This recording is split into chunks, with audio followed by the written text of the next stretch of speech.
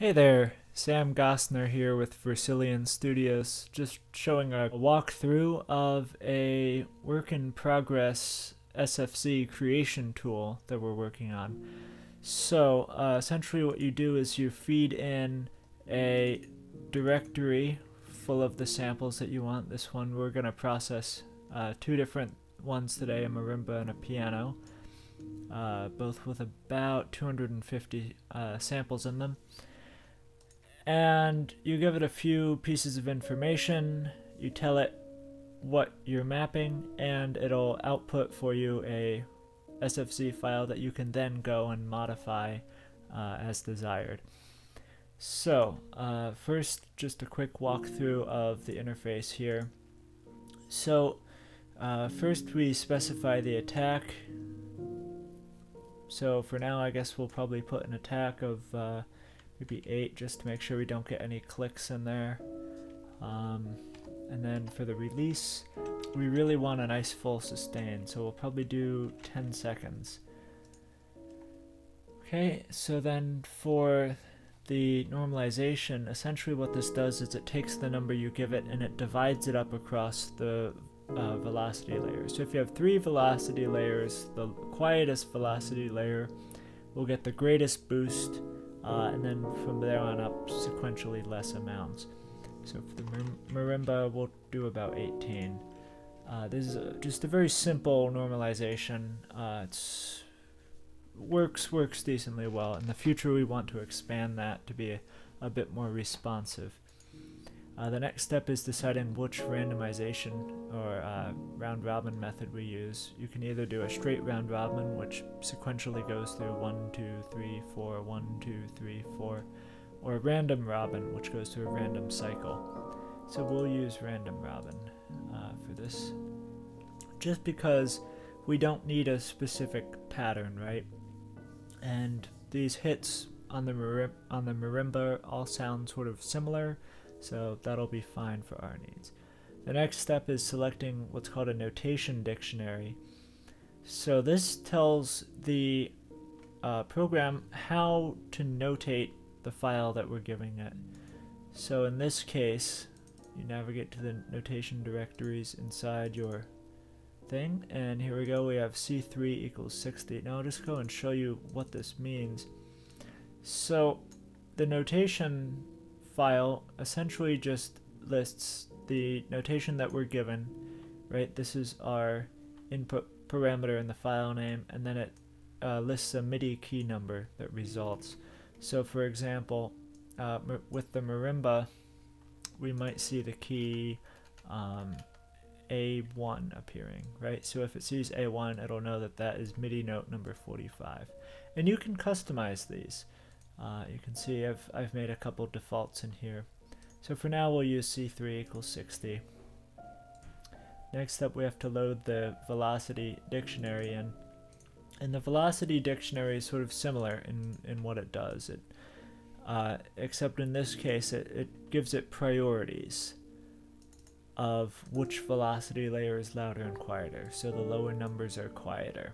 And in this case, we can actually use adjectives such as soft, softer, medium, loud, louder. And you can always add your own. So if you want to use velocity equals, let's say you could go in and do velocity equals 1 and call that 0. And then you'd go down here and do velocity equals 2 and call that 1. And keep on doing these changes, and eventually you save the document and that updates the dictionary when you next load it. Okay, so then the next part is the velocity algorithm. So this controls how it maps the velocity, and for now we're just going to use a linear one. You don't have to use a dictionary. If you don't specify one, it'll just use the linear one by default, where it divides up the samples across the velocity spectrum evenly. Earlier I made, I'll just pull this open. Earlier I made one, a custom one. I'll show you how these work.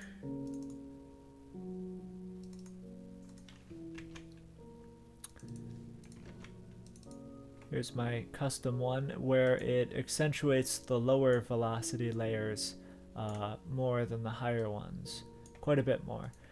So that's good if you have an instrument that has, let's say, 3 velocity layers and the top one is really loud and you really want to focus on the middle and lower velocity registers.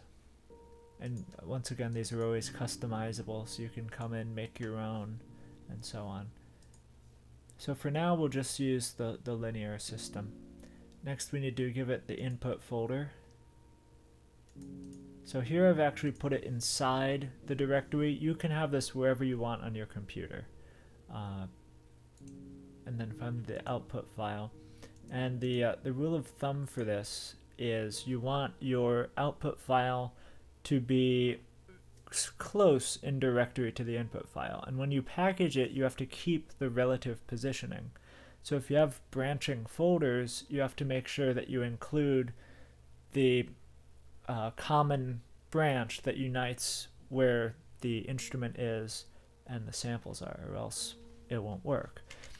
So we'll just put it in the samples folder for now to be easy, and we'll call it marimba.sfz. You don't have to give the ending, it'll automatically add it. Okay, so before we can execute, I need to go in and make sure that the arguments of my file names match the expected arguments. So I'll go into my marimba here, check out the file names. Okay, so we need a key argument. Okay, and we have that. It's in the correct format. We've selected the right format. Now I need to find, okay, is it one of the velocity? Okay, yes it is. We're using adjectives. That's fine. And I made sure that the adjectives are listed. Now we need a round robin. Okay. This is where things get tricky. So now we have all these numbers, but they're not in the right format. So that's where a good renaming tool comes in. So I'm just using a basic one called Oscar's Renamer that allows me to record just simple little macros and also do batch processing. So there's 2 basic ways we can go about doing this. The first way is we can use a replace. We can search for O1 and replace it with RR1. That's the first option. So I could do this, and I know there's a total of 6. This one also allows me to record a macro of me going in and editing that if I wanted to. I'll just do this since it's more likely. Okay, so I'll do replace all. Okay, now I'll do the same for O2. And if you get really complex, you can actually go in and record or design an actual script that will do this operation for you. Almost there.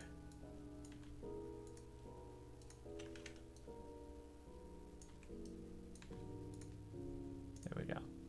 Okay, and I know that there's a total of 6 maximum in here.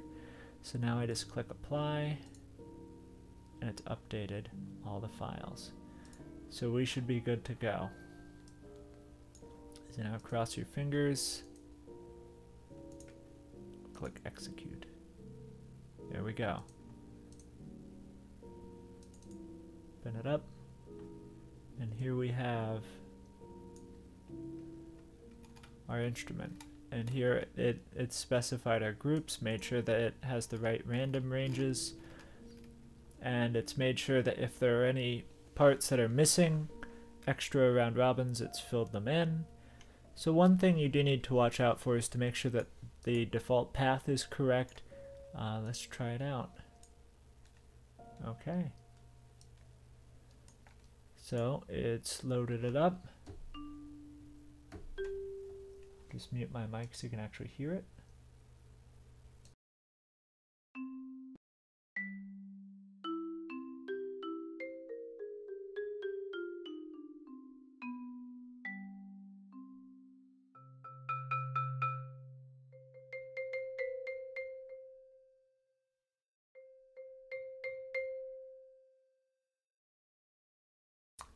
Okay, so that I'd say that was a pretty good success. We just created a 247 sample marimba in about maybe 5 minutes. Let's go on to a bit more advanced case. So in the next one, we're going to work with this upright piano, and there's a number of things that haven't been incorporated into this tool that we will need to create for ourselves. So this will be a good chance to see how to edit and create our own dictionaries. So the first thing you'll notice is that for our notes, we just have these integers, right? And the good news is I know what those integers are.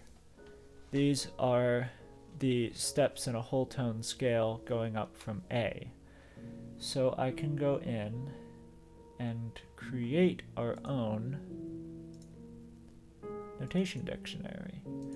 Now you may be going, whoa, this is going to take forever, but it's pretty straightforward. So let's just create a duplicate here.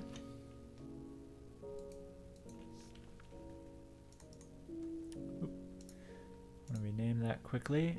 So do piano whole tone A, just to keep track of what it is. So we know our first note is 0, 0, 0, and that is equal to 21. And I can go through and delete these or whatever, and we know it goes up to 44. Okay.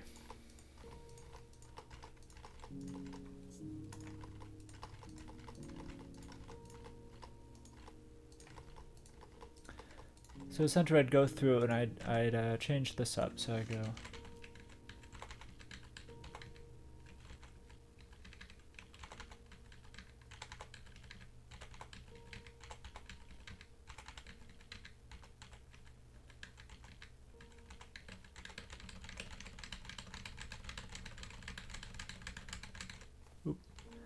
had an error there. Fortunately, my speed typing is not as good as it used to be. There we go.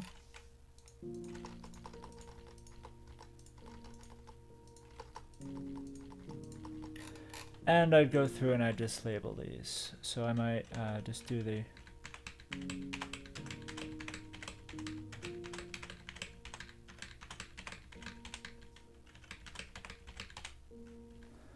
we'll just do that far.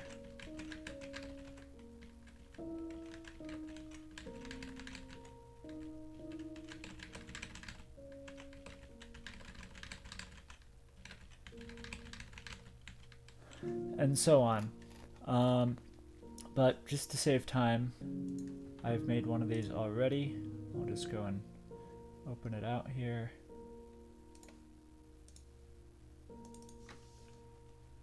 Here's our piano whole tone, all ready to go. Just what we were doing right there.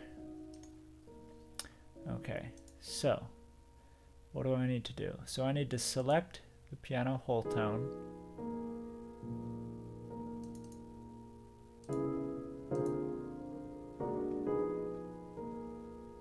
And I think we'll use random robin, attack, we want that to be I think 0.5 worked out pretty well earlier. And I want this to be pretty big. Let's see. Okay, so the next step is making sure that our other arguments work. Okay. So we have a dynamic layer system here. So now we need to adjust our velocity dictionary here with the new labels. We have dynamic 1, dynamic 2,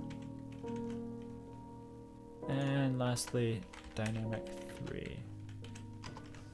So we save that. If we want, we can reload it. Then we'll need to make sure that we have our upright piano selected. And we'll create our file here. I just ran this earlier. So let's see. Now we'll try to execute.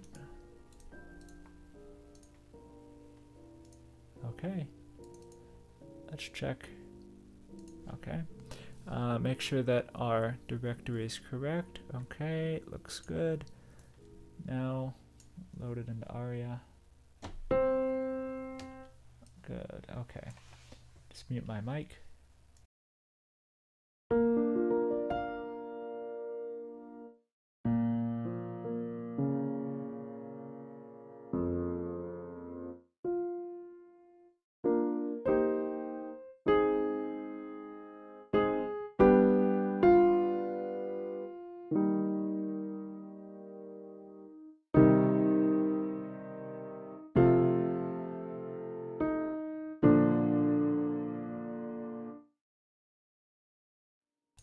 Cool. So there you have it. That is creating SFZ files in this new tool. Let me know what you think if you have any questions, and I hope you have a good day.